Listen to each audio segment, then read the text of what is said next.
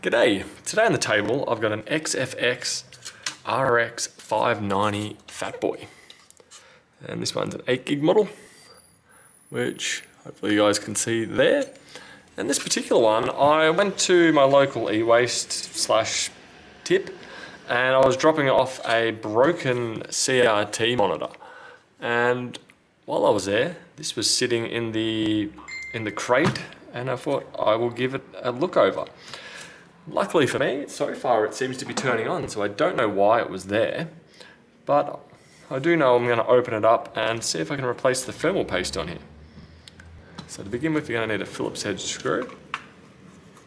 I've already had this connected into a machine and I've powered it up from there, installed the AMD drivers, and it looks to be functioning. So in these current PC graphics card times, I may have an extremely good find on hand, which I certainly won't say no to a free graphics card, considering right now in Australia these seem to be going anywhere from about, well, an RX 470, 480, 490, 590 would probably go anywhere between, as I'm looking down here, as I'm looking here, to me it does have like a slightly corroded look, so I'm not sure if this is like an ex-mining graphics card or just poor air conditioning graphics card. But one here, one here, one here. I think this should be able to come off now. 1, 2, 3, 4, 5, 6. If I give it a twist, I might even have to put a flathead screwdriver. But right now these graphics cards would be worth normally anywhere from 300 to 400 Australian dollars. So I certainly wouldn't say no to a free card. Okay, let's lift it up for me. Wiggle loose. Aha. As I'm looking over here, we seem to have some very hot and possibly repaired chips. If I zoom in, they're looking very odd. Or at least I'm not used to looking at VRAM like that. Looking here. Seem to almost have glue on there. And over here, it looks like we've had a fair bit of heat going on with it. Well, most chips I'm used to seeing would typically look like this one. Like that one, not like this one. Or these two down here. So not looking promising at all. I will remove the thermal pad. Put that back onto the cooler. And as I'm working with it, these did feel relatively fresh, so I'm assuming they're okay. Have the BIOS dipper there. So what I'm going to do is I'll dismantle it a bit further. It does look like we've also had a fair bit of heat going over here. Might be able to see the discolouring. I'll take this back shield off. And I'm going to give it a hit with an air compressor. A bit of clean with some alcohol. And reassemble and see what happens. Granted, that has lowered my opinion on how well this card will go under load. But I do also feel like EVGA offer a lifetime warranty, so it might be possible to even send it back to them. Take this off. Looking at the back of it. Not really seeing too much there. Apart from dust.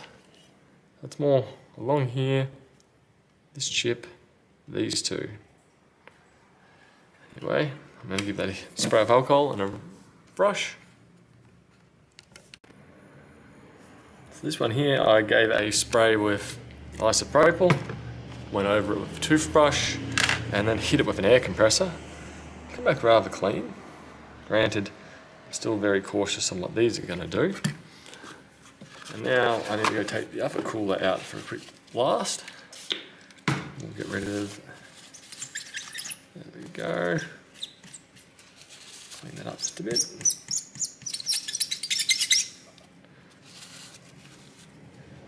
All ready for thermal paste. Put that aside.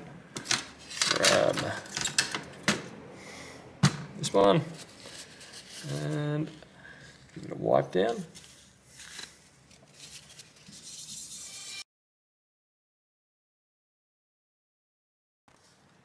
So the thermal pads on this one look and feel very oily, which is what you want. So I'm not going to disturb them. Around here do look fairly dusty and not great. So I'll go hit that with the air compressor as well, and then we'll reassemble.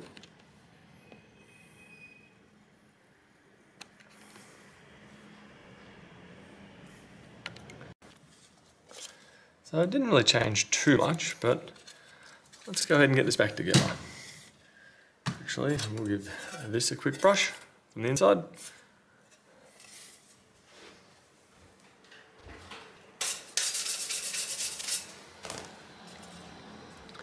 There we go, move that out of the way. And where are we?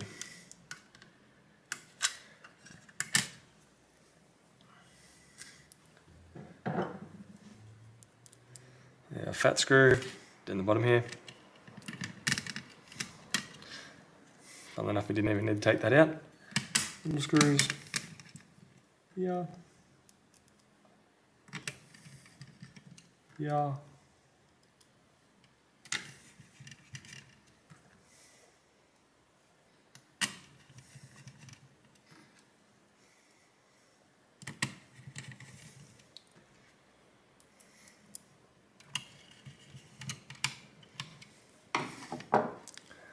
And next up, we need some thermal paste.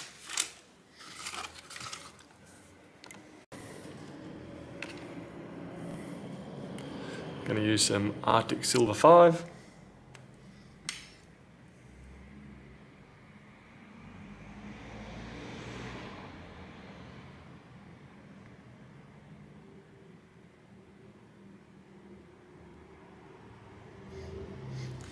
And as with all things on the internet, everyone's an expert.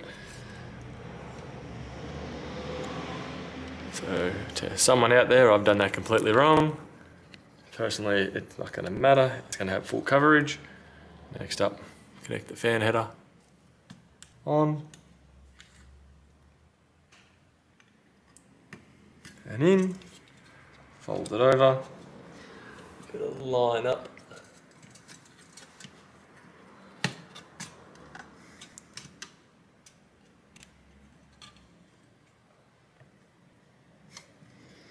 Line up the screw holes. Pretty good here. 1, 2, 3, 4, 5, 6. Now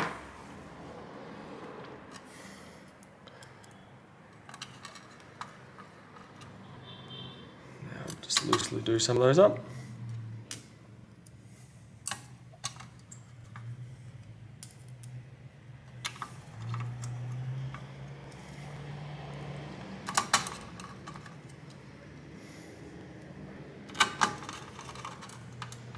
There we go, now we'll tighten these ones up.